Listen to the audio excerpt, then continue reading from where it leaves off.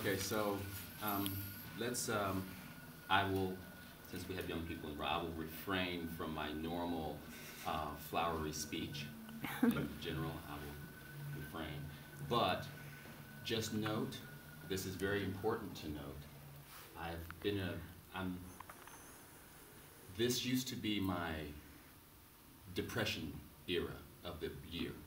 This used to be the time of panic attacks and one of the 3 nervous breakdowns I've had in the last 25 years, and all of that's gone. So, you know, none of that's going to happen today. But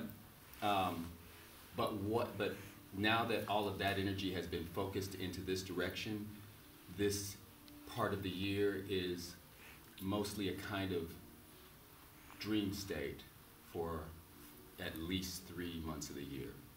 So that is just a disclaimer to let you know that we are going, I've kind of been playing with some ideas in the last 3 months that are strange, and we're going all the way in. So if there is no I have no pre-made, it's just a field of weirdness that I'm gonna drop on you.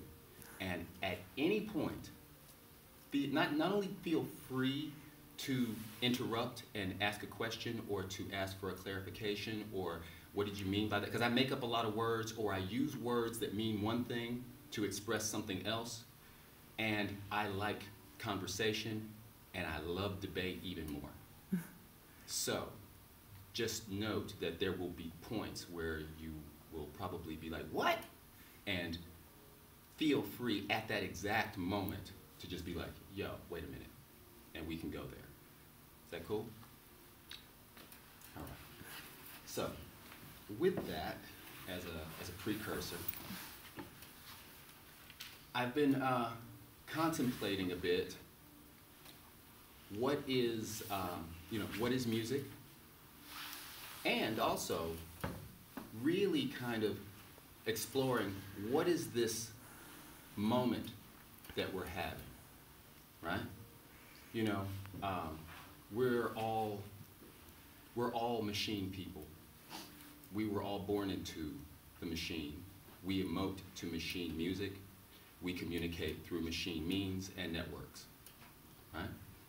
So, what is all of that in a context that makes sense now, and not necessarily how it makes sense, how it might have made sense to someone 20 years ago, or 50 years ago, or many of the theorists that I've gotten a chance to study online, namely Sun Ra, Terence McKenna, Marshall McLuhan.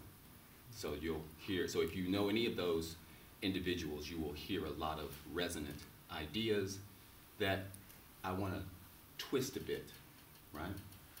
So, let me see, how do I want to start? Okay, you know what, I'm just going to jump straight into the thing. About 3 months ago, I realized that to be able to deal with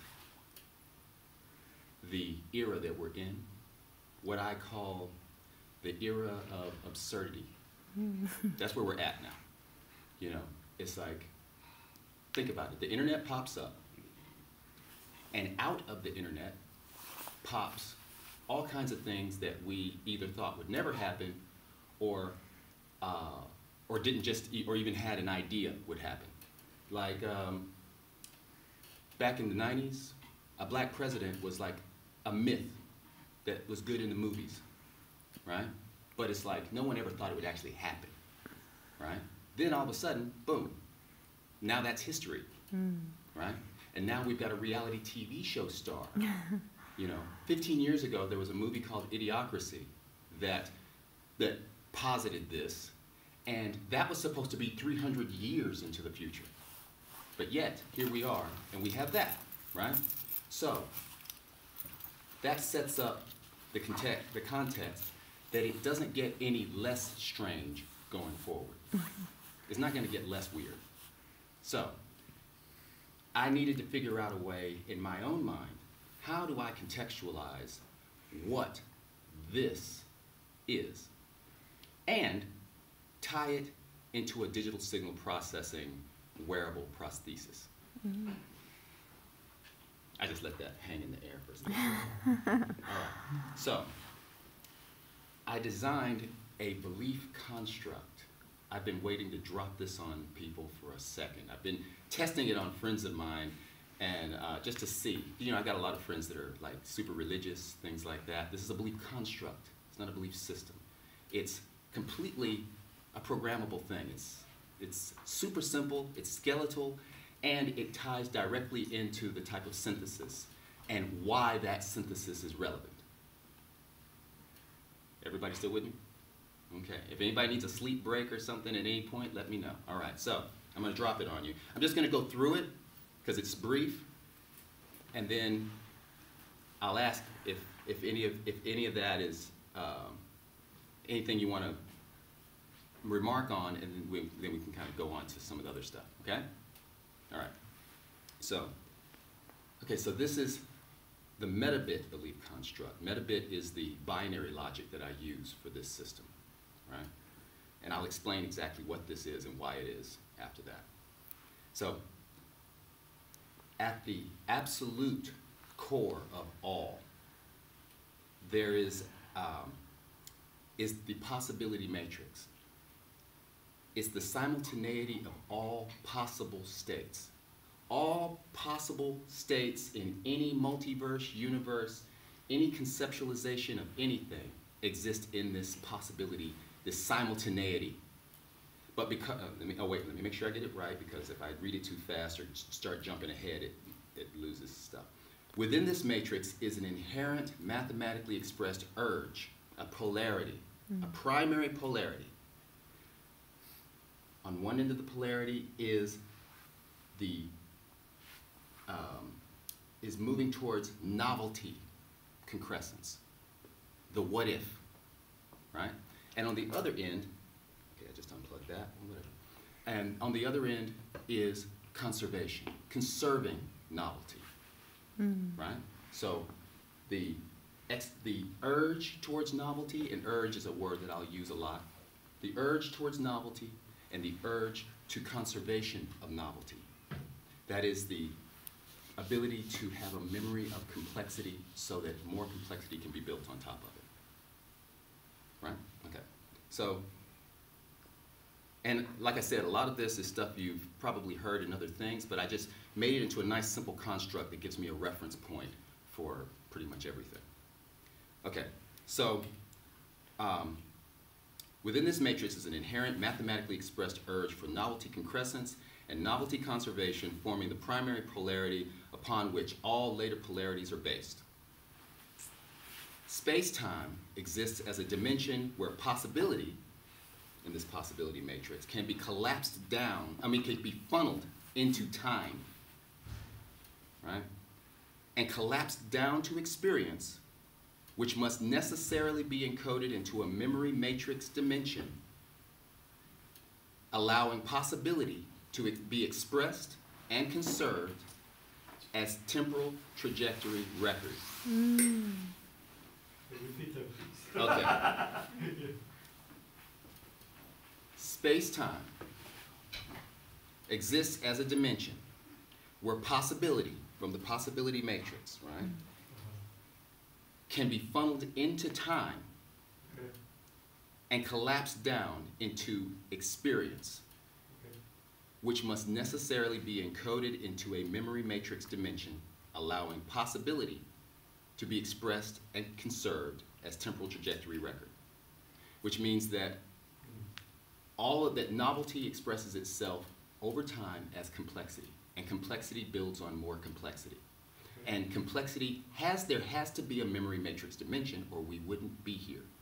We wouldn't have memories, we wouldn't have us. There would be no planets, there would be no nothing, because no complexity could be conserved. Okay. Okay, all right. So, the duality of self is a polarity between the space-time interface,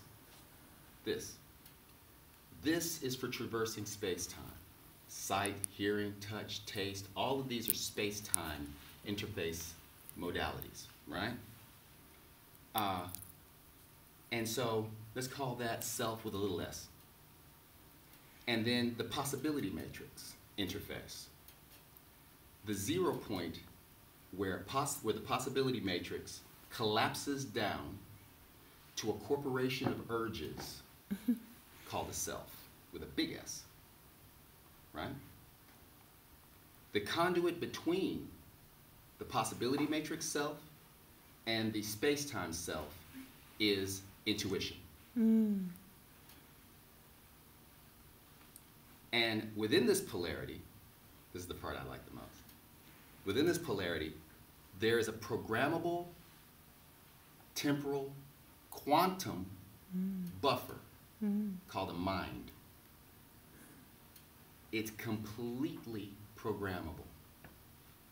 Meaning that, or put another way, there is absolutely nothing that a human can't believe.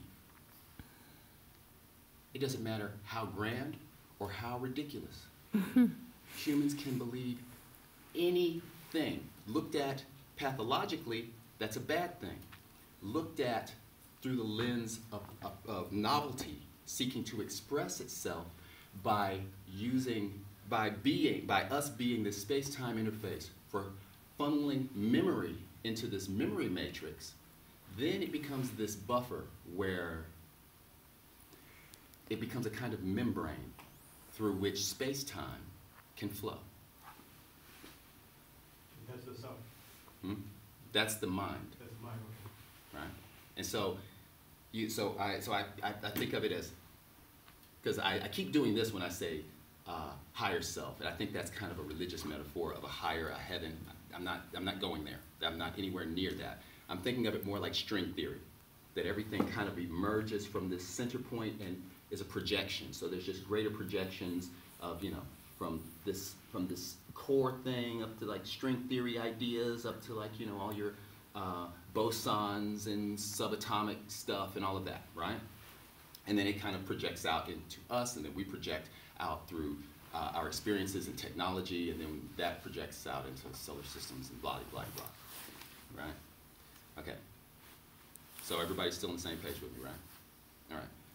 So the purpose of mind is to focus novelty into space-time, while simultaneously encoding that experience into the memory matrix dimension, which then forms the basis of new complexity. That's it. That's the whole thing, right? Skeletal, so that I can adapt it over time. It can be built up. Now, if the mind is this quantum temporal buffer, and that's an abstraction made of words, right? If that is, as this is an abstraction, when you start getting into the physiological and the electromagnetic, then sound comes into play.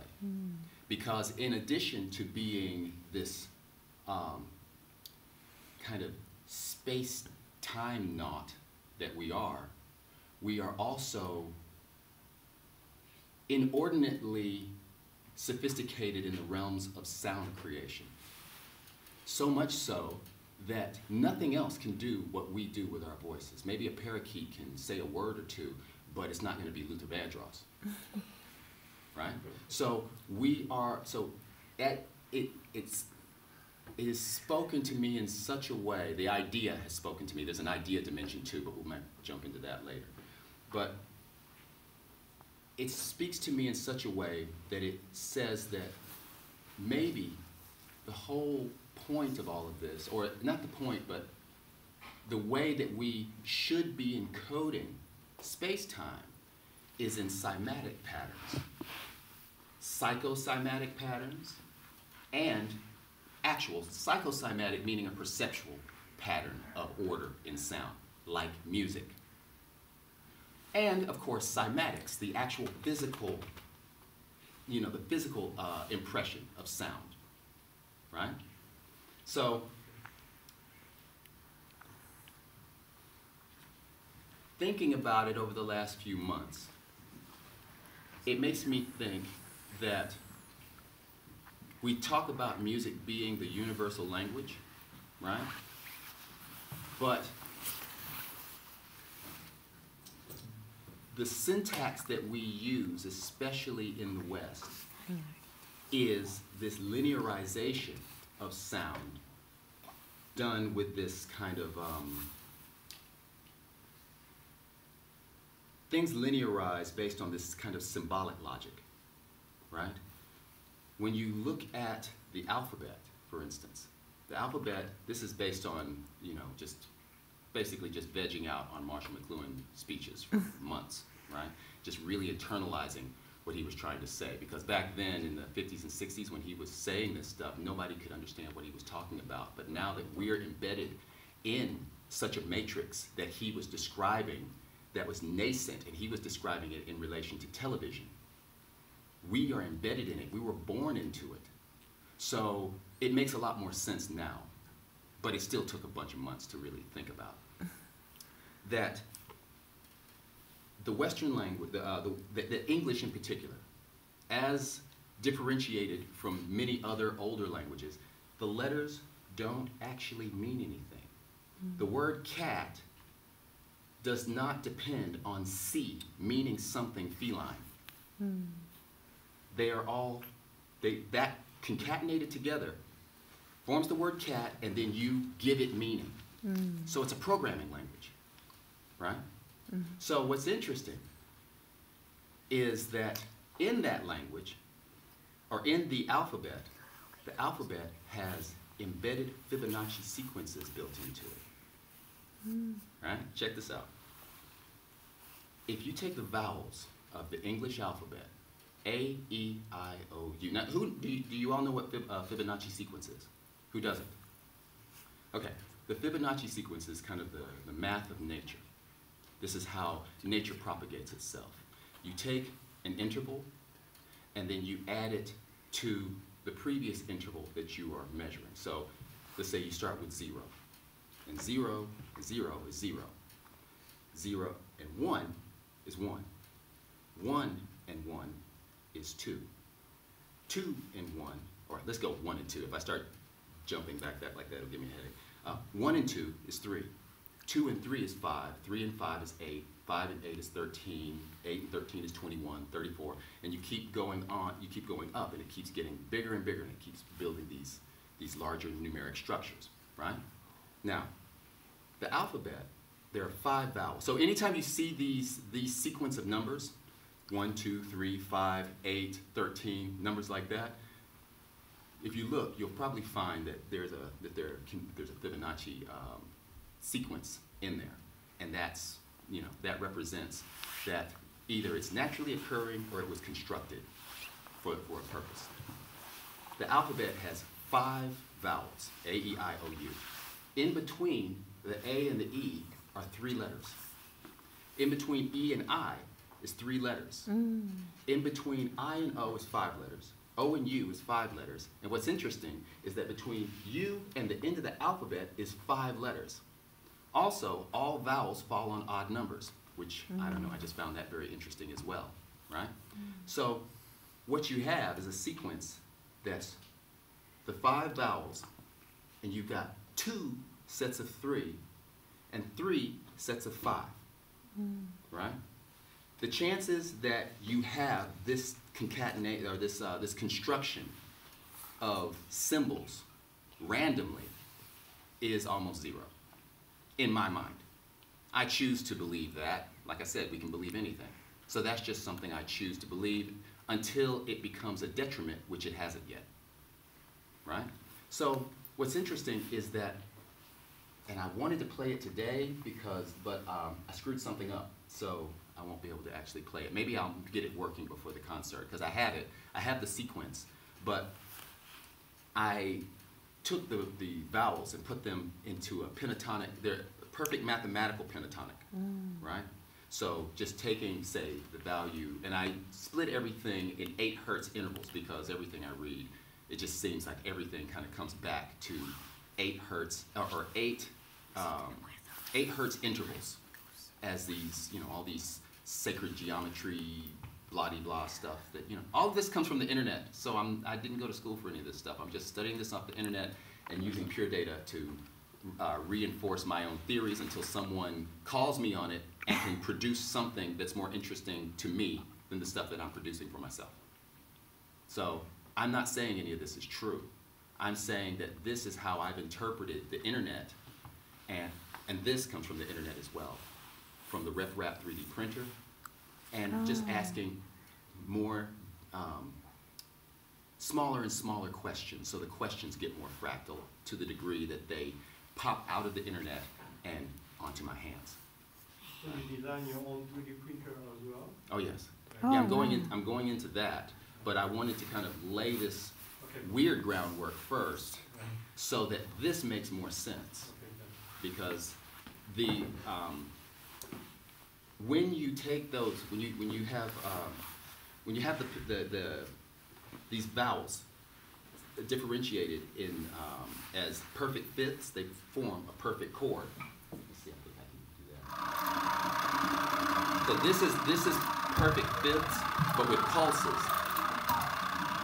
I used pulses because if this construction that I mentioned earlier, this possibility matrix, is based on polarities, then everything is a kind of back and forth pulsing kind of a thing with a spectrum of range between the pulses. They can be fast pulses, they can be short pulses, you can have all kinds of pulse width modulation, metaphors, whatever, right?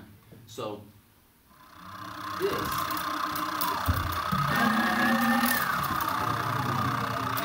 and on, oh, that's the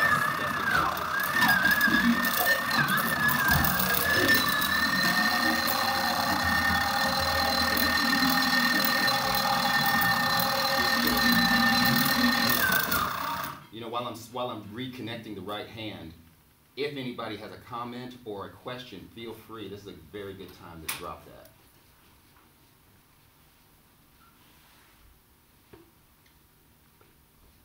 Does it make sense? Is it just weird? Do I just seem... Digesting still. Yes. Yeah. Is it, I think I know. I think... I like your opening mention about we are like machine human way. To jump ahead a little bit, just to kind of let you know that that I'm not just rambling. I ramble, but I'm not rambling right now. Is that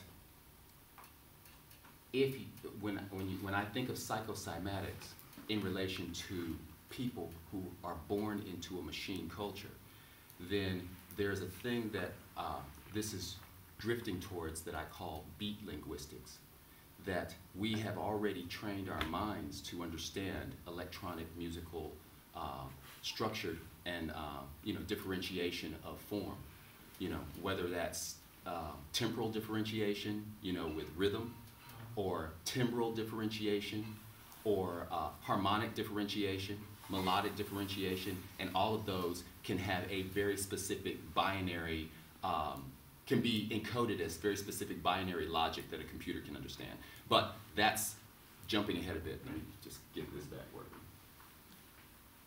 Okay, so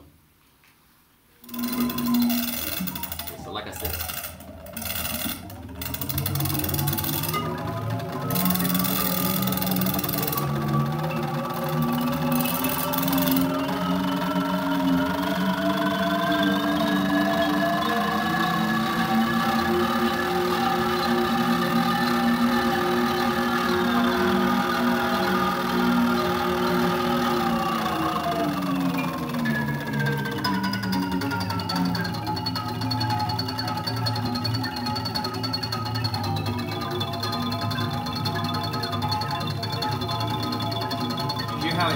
like it has a kind of inherent order. That's literally just intervals, the integer intervals relating to one another. Very small ones. I could make that sound like continuous tones, but when they relate to each other. And also, in this sound, there is the because this is built to be fractal. This is part of what I call a sonic fractal matrix. And so this is the core of the sonic fractal matrix. So the thing I mentioned before of the possibility matrix, expressed in signal processing, that would mean that the primary polarity is between novelty concrescence and conservation. So I just express that as on-off. So that gives a nice binary corollary, right? We can go from 1 to 0, on to off, male to female, whatever binary that you need for that primary thing, that is what that represents. So in this, it represents on-off. So it's a pulse. So in this conception, noise is the possibility matrix. It's the simultaneity of all sound, right? And so when it's going on and off,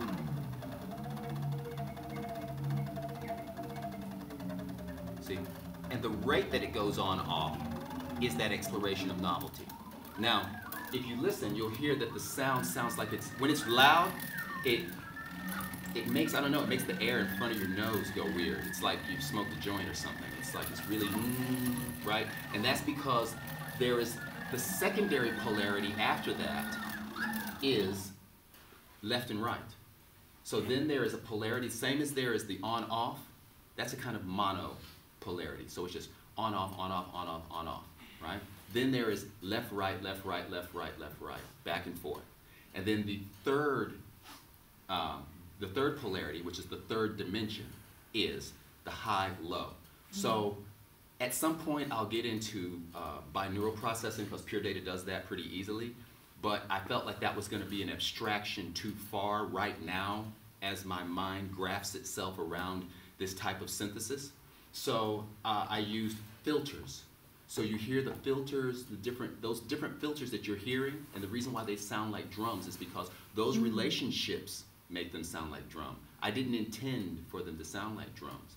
And the more complexity that you add, the more rain stick-like it gets. It's very interesting. It wasn't something I could plan.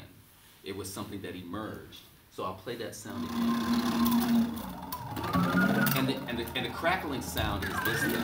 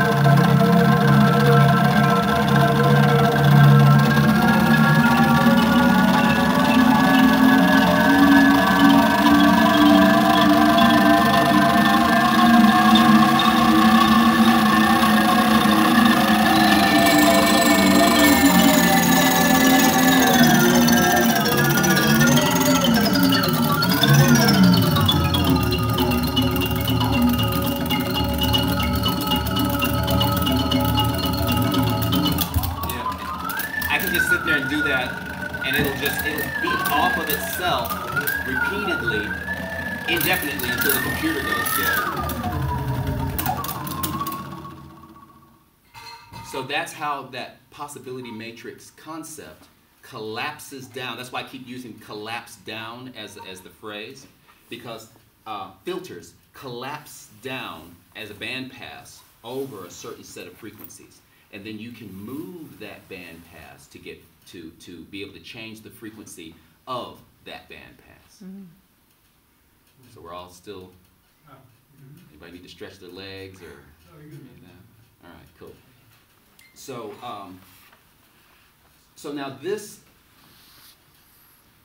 is a way that I've been looking at all of this lately, so that as I develop the prosthetics, that they make sense. Right now it's bulky. but the same kind of fractal interaction that I'm having with the software, like I make this sound, and then I tweak that until it pops to another level of novelty.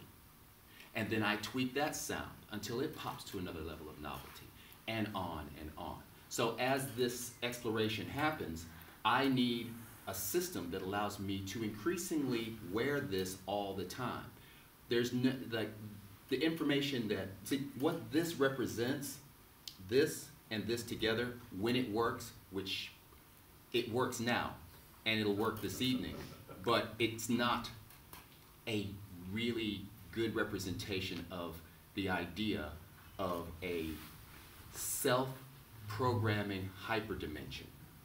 Because when you can hear your brain and you can use your hands simultaneously, your hands are directly,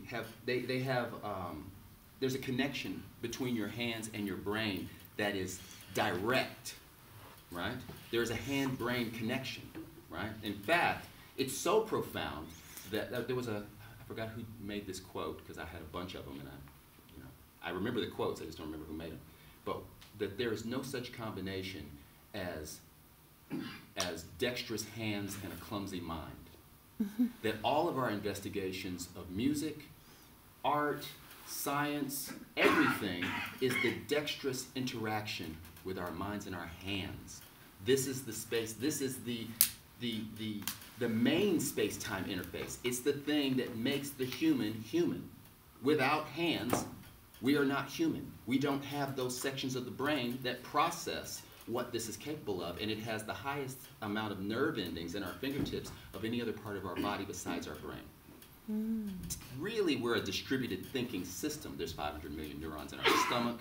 Our feet have a particular role to play in our interaction with space-time, and that's what those are the these get sensors this week. The exofeet. These are you can pass those around if you want. I don't know if anybody wants to touch them. They're 2 years old, but these get sensors next week. So they're just measuring weight distribution. They'll be using the same type of polarity synthesis as the rest, right? So the thing that I'm really interested in bouncing off of you to get a feeling for, because I have a lot of talks and presentations I'm going to be doing this year, is an idea. We were born into the machine. It's like sometimes I wonder, because if we can believe anything, then it's more useful and interesting to believe something useful and evolutionary, right? Yeah. We were born into the machine age. We were also born into machine music. We understand it. We don't even think about it. Of course, I understand hip-hop or techno or jazz or funk or any musics, but especially the electronic musics have changed. If speech changes the way our brains work, what do you think electronic dance music culture does to someone's brain? Yeah, ponder that the next time you smoke or do whatever psychedelic dalliance you may or may not do. We are programmed by this. Now, we can also take control of our own programming using a kind of beat linguistic logic, right? That we take this understanding of rhythm. You see, if you, oh, actually watch this.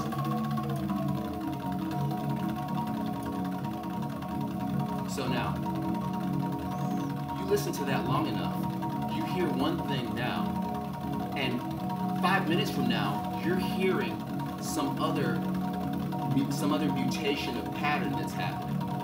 And a little bit after that, and you start wondering, is it that the pattern is changing, or is my perception of the pattern changing? You see? And it's like that ability to change that pattern while the pattern is changing changes the way you process information I feel stronger. I don't know that. I'll know more in a year after I've programmed myself for a year. This is the core sound of a logic that, well, since I'm unplugged, I can stand up now. This is the core sound of a logic that, oh, that's my EEG freaking out. This is the core sound of a logic that, that can, let me just turn this off. That's a lot more interesting when there's actually something else going on, so I'm just gonna, okay. So the thing is, the reason for this interface is that each knuckle is a sensor, and they're all 3D printed. I designed this so that it could be 3D printed easily by someone who has no idea about any of this, and put together with, it needs a soldering iron, you know, so that these little pieces that join things together can be melted so that they stay together. So it's little pieces of filament that are acting as the what do you call it, the hinges, yeah. Right? It's made of 3 materials. There's an elastic material that allows it to be comfortable, so I have full dexterity, right? There is a nylon material so that when sensors need to be pushed, they can be pushed directly. You see, you can see that going up and down there, say like right here, right? And they can each be individually addressed, right? And there's a conductive material that creates the sensors. Let me see if I can find, oh, I can do it with this one. Probably should have had a slide for this, but you know, whatever. Okay, well I won't take it completely off. See that little black disc in there? That is the thing that's measured, the pin, is in the center. And the cathode is on the outside edge of this spiral. So that means that there is resistance built into the design, and it presses against the anode. So that means that no matter how, that I can measure the pressure, but at the same time, it will never reach its full voltage. So that means I won't fry it, which was a big issue for the 2 years that it took me to figure out how to make that work. And that's the reason why I'm wearing dirty overalls under this, because I just had to just zone in and figure this out. So now it's stable-ish, he says cautiously before a concert tonight. And the idea is that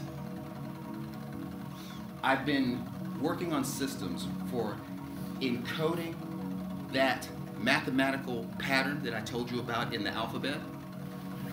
That can be encoded as sound.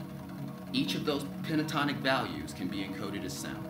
So I've been doing this since last year, and it works, but I needed to take some time off to make this work better. Let's say for instance, my name's Onyx. So let's say that, oh, I forgot to mention the MetaBit process, but I'll just go straight into this. That if I type Onyx and it's like O-N-Y-X, right?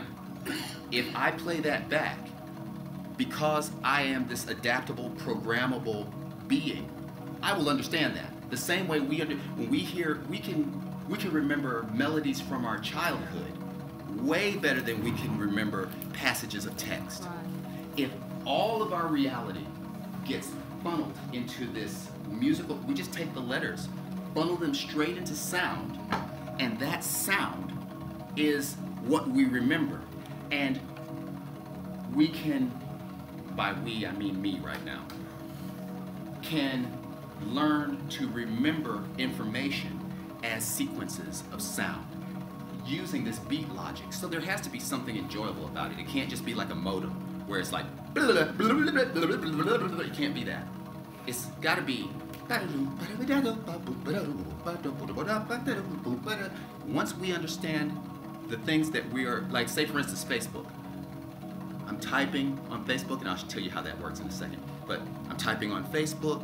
Each thing that I type, including emoticons, has a sound associated with it. Eventually, same way that we understand the logic, of ringtones and notification tones all day. We got it. Yes. So are you implying that eventually evolution, whatever it is, that we can communicate via patterns of sound as opposed to speech patterns? I am suggesting that now that we live in the age of absurdity, which means that a year ago if I had said this, and I was working on this 2 years ago, and I know because I bounced this off people 2 years ago, and it was just kind of like nodding, like, oh, okay. And it wasn't as well developed, and this didn't exist yet. Now, there is a reality TV show star as President of the United States, looked at through a lens of evolution and not through pathology. That means that all bets are off. Any rules you want to make that can sustain themselves fractally can be implemented. It's all about constructing the concrescent idea.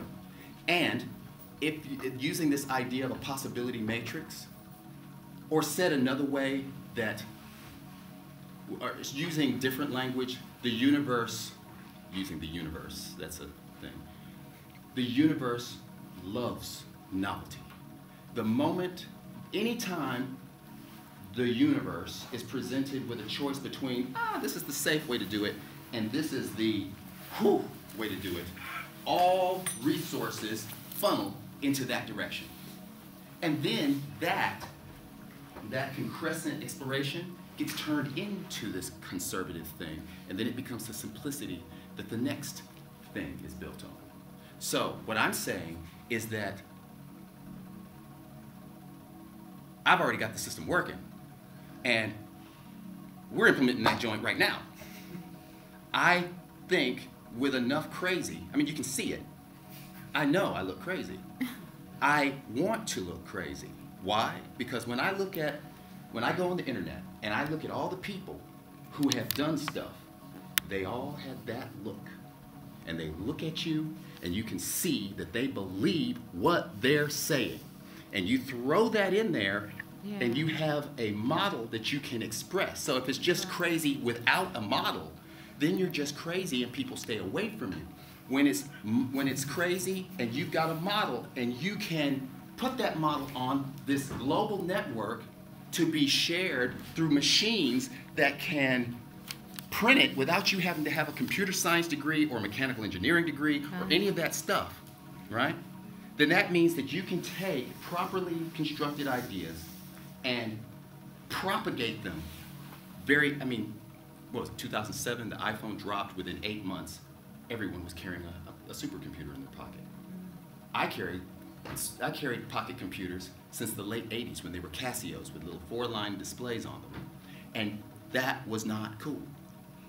That was not cool then. It was not cool at the birth of the internet. It was not cool in the early 2000s. But all of a sudden, Steve Jobs makes it with it was also the capacitive touchscreen that had 10 points of input and GPS and all of these other features. But as soon as that properly expressed idea dropped into this global network, it changed everything, right? And I also, in this investigation of the internet, there is the investigation of conspiracy theories, right? So, if you think through conspiracy theories properly, if you kind of look at them dispassionately, I don't believe or disbelieve. Let's say the one that's the favorite on the internet, the Illuminati. No Illuminati that is not retarded, that's trying to control the minds of everyone, would allow everyone to have supercomputers that are growing exponentially in processing power in their pockets. That's just that wouldn't make any sense. There wouldn't be open source APIs for artificial intelligence. That was supposed to be the magic thing that the people in the 1984 big, Nazi box were supposed to control, and we were supposed to all walk around with like drones. No, you can download that and program it yourself. And there's some 15-year-old kid who has a YouTube channel with 2 million subscribers who will teach it to you. And they're an expert at it. Bitcoin was not part of the grand New World Order plan. That's emergent. Yes? What it feels like to me is that you're making some good, valid points, but it's like there's a lot, and I'm not seeing the connection of what it is that you're trying to get at? What I'm looking at is if I'm processing my entire reality right now through this programming language of linear conceptualization born of the English language, of a programming language that's meant for programming. We create words, we imbue those words with meaning, and then we deploy them and hope that we have a common dictionary so that we understand each other. Like a universal language? Well, English, I wouldn't say it's universal. I would say that it is granular in its ability to create meaning. You know, we can just make up a word and we can choose. If I say, man, that's figly, my body language will tell you that I'm implying that figly is something not quite cool. If I say, man, that was figly, you see, I'm saying that I'm excited and that this word figly is my reference word for that thing, right? But figly doesn't have a rhythm component. It doesn't have any kind of cymatics other than the meaning of the word itself. I'm not saying figly. We don't have the thing where we're using our voice like this. I think we would understand each other better. You see what I'm saying? We don't have clicks, we don't have pops, we don't have a thing. Imagine if everything you said had a layer, a dimension. So you're trying to create a new language, right? Well, I'm programming myself to conceptualize such a thing.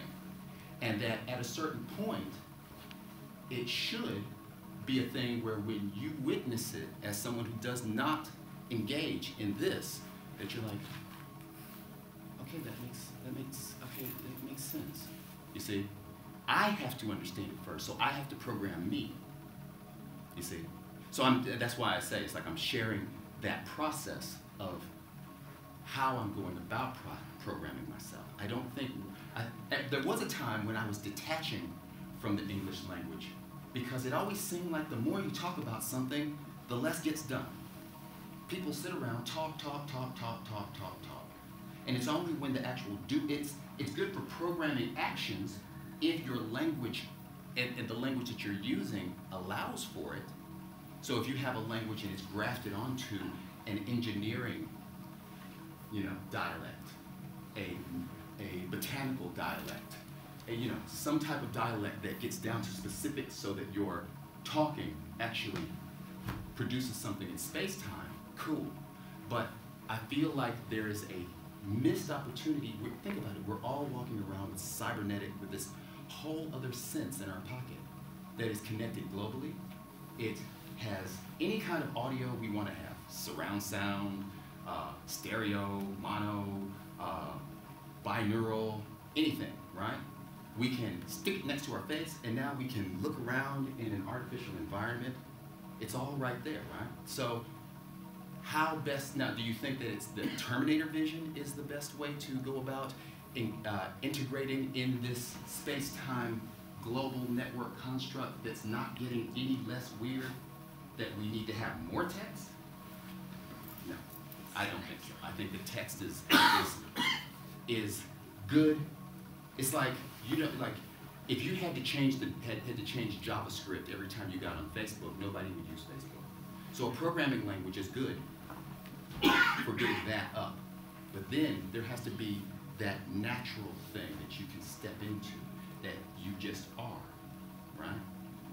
Once you have that, right, you have this ability that, see, one of the things, for instance, here's a good example. How much time do I have, Regina? About 5 minutes. 5 minutes, okay, let me try to see if I can do like, did you ever see that sci-fi show Caprica? Yeah, they canceled the show, and then they tried to wrap up 2 seasons worth of stuff in like a 5-minute thing, so that's what I'm trying to do right now. But it's like, Google completely screwed up with this. This, as memory augmentation, is perfect. What I should be able to do is look at you, go like this, get you to say your name, or I say your name. And then, while I'm going about my day, every once in a while, bling, that guy. And it's like, oh, that's Adam. Oh, no, that's Charles. Swipe. Oh, what is the Python function for blah, blah, blah? It's that thing. It doesn't have to show up. I just have to remember it in my mind. Oh, I got it. Boom. Now, in the rotation of things that are popping up in that little screen, some things stop showing up very often, some things show up more often to have memory augmentation, right? So now when you think about that in a loop, that's temporal loops. A way of interacting with temporal loops that we actually do and understand very well is electronic music. We already understand temporal loops. So imagine you've got a thing you've got to do on Thursday, and you want to be reminded, I got to do this thing at 2 o'clock on Tuesday. And you're at the center of a clock. This is 12 o'clock. 1, 2, 3, 4, 5, 6, and on around, right? Now I got to do that thing at 7 o'clock, right? And let's say, the 2 days ahead of time, I just get and it sounds like it's in the distance. And I hear that loop. And that loop is, da-da-da-da. You know, like I said, like I understand my name, Onyx. I understand a whole bunch of stuff now. But I understand that thing, little sounds for punctuation, all of those things. It happens. And then as it gets closer, it happens more often. And just without even having to think about it, because eventually you stop hearing all of this. It just becomes another dimension of perception. And you just know these things, or you just at that place. This type of interaction, that's the personal one. Then, when you interact with other people who are also interacting with the system, we have this, where we can talk, but then we have this whole other thing. I haven't even told you about the cryptocurrency aspect of being able to I designed this to be able to shake hands, and because each of these can be a sensor with NFC tags, all this kind of stuff, you can do, that can sign a smart contract. You see, once you wear the data and you understand it as sound, then everything becomes that. According to Marshall McLuhan, and I agree with his conjecture, that we live in an acoustic age. All information is acoustic. We're not living in a print-mediated age anymore, even though we're still reading it. Information on the internet doesn't come from a single place. It expresses itself more like sound. So the more that our information technologies express themselves as sound, in a literal sense and a figurative sense, the more we will understand and be able to explore novelty as we go forward into an increasingly novel space-time experience.